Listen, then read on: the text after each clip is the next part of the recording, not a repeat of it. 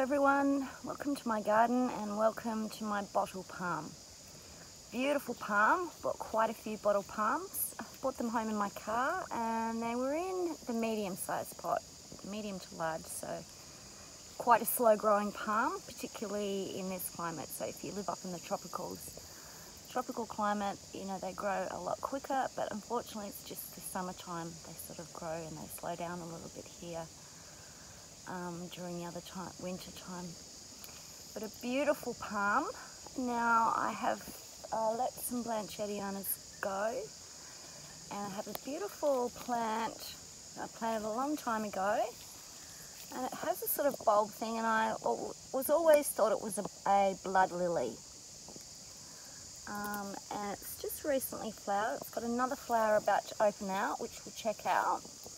And also the hail. The hail has come into this area, but unfortunately the blood lily was not out until after the hailstorm. So I'm not sure that it is a blood lily. You know, when you buy something and you're not too sure if it is a blood lily or not. So I'll keep you posted about that one. It's very beautiful, whatever it is. So another new brom type down here, Orthophytum. I think this one is just a stardust, and yeah, it's copped a bit of hail. But it's a great plant. You can see it just spills out over your rockeries. Look, there it goes, trying to set itself into the lawn. And yep, just a really nice plant to have in your front row. It is a little bit prickly, and it doesn't look as prickly as perhaps what it is. And I think these particular prickles, they can sometimes come off while they're prickling you. Now what else? Over here, beautiful Alcantarea. I'm going to say Alcantarea, but keep saying Alcantarea, so I'm going to stop that naughty habit and use the correct pronunciation, which is Alcantarea. Now, copped a bit of hail, unfortunately. Was looking spectacular, but losing a bit of light. Bit too shady here. So where we are, it's not the bottle palm, it's because of the jacaranda. So you remember I showed you the big jacaranda and the chocolate bamboo and pygmy date palm, and there was a cycad and ponytail, those ponytail plants. And anyway, back to the bottle palm. This Alcantarea, it was actually, I bought it as a Hawaiian, and it did have a little bit of variegation in it when I brought it home, and it wasn't completely variegated, stable. It just it was called a Hawaiian one anyway. You know, when you go to one of those plant places or a market or something and you pick it up and you're not too sure. So I did buy the Hawaiian, and it did actually have a lot more variegation, but this year, unfortunately, the jacarandas finally covered it. It's probably the first year these branches have, it's just that one new branch stretching out, whereas last year that has been in full sun and a little bit of shade. So perhaps, you know, I'm not too sure whether it was the light that's caused it to lose some of its variegation, and who knows, it might come back and maybe it will throw a beautiful grass pup, is what we call them. So over here, another plant, Reuben. We all know Reubens. So that's what I wanted to say. Yeah, you'll see this a lot in my garden.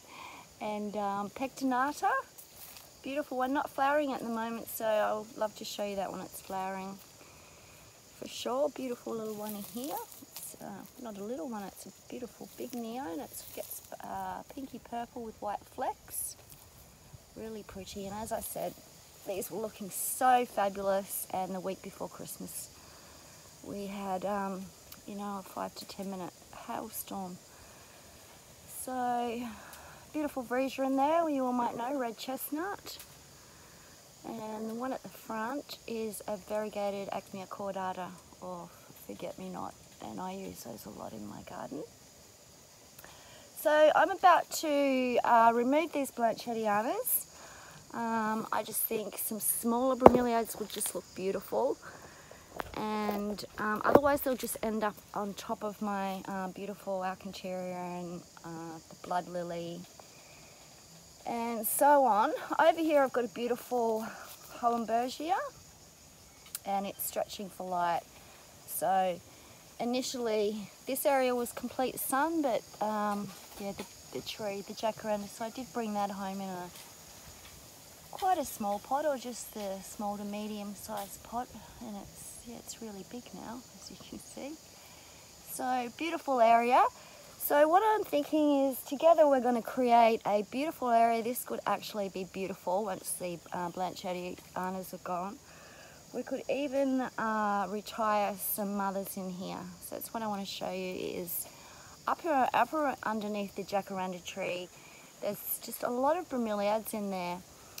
And while it looks like you've you know, carefully landscaped them, I would just recommend quite often retiring your mothers, because quite often you retire them all, they're not looking so good, and then within a couple of years you've just got beautiful new area full of life. You know, there's plenty of pups and things going on, and it doesn't actually look like a retirement area. It ends up looking like you actually created a beautiful landscaped area.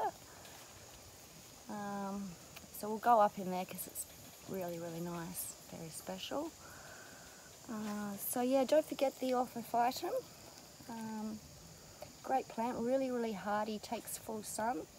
So I think that might be where this one's off to this year. As I said, this was full sun last year, and this is the first year that the shade has come across, but still gets morning sun and so on. So beautiful place to create some broms, which we'll do together in the future, and I'll show you how best to do that.